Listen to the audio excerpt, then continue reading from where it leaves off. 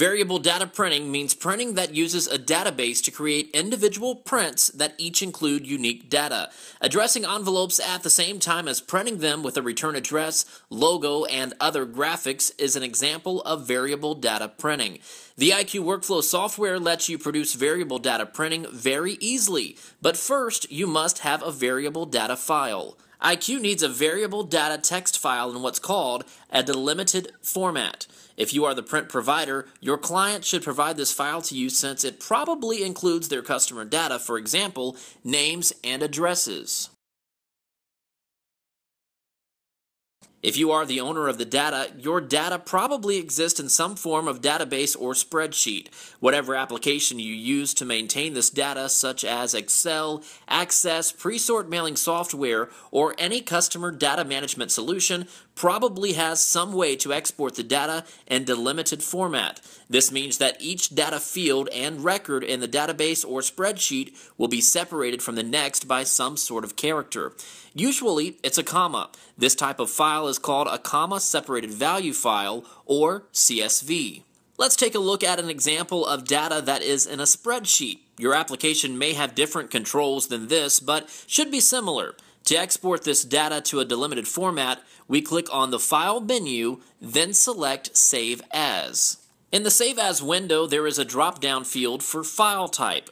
Clicking on the drop-down displays a variety of different formats for saving the file. Most applications will have a choice for text or CSV. Picking this choice may provide you with options for different characters you can use as a value separator other than a comma.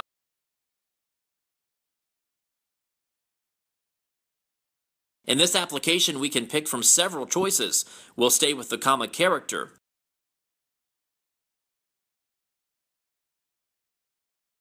And click OK. In the application, the data appears to look the same, even though the format has changed. If we open that same file in a different application, such as Notepad, we can see how each field has been separated from the next by a comma. To use a variable data file in iQueue, the separator character must be one of these: comma, tab, semicolon, colon, or vertical bar. Once you've created the delimited data file, importing it into iQueue is simple. Open your job ticket and click on Add-ons. Then select Variable Data from the drop-down. Browse for your data file. Click Open to import it to iQueue. You'll be able to see your data in the Field Preview pane. Each individual data field has a unique field ID number. If you can't see your data, or if it appears all in a single field as shown here, your data file may have a separator or delimiter that's not a comma. The default separator character for iQueue is the comma, but clicking on the field delimiter drop-down displays the different choices. Picking the correct separator that matches your file will make the data fields display correctly in the preview pane.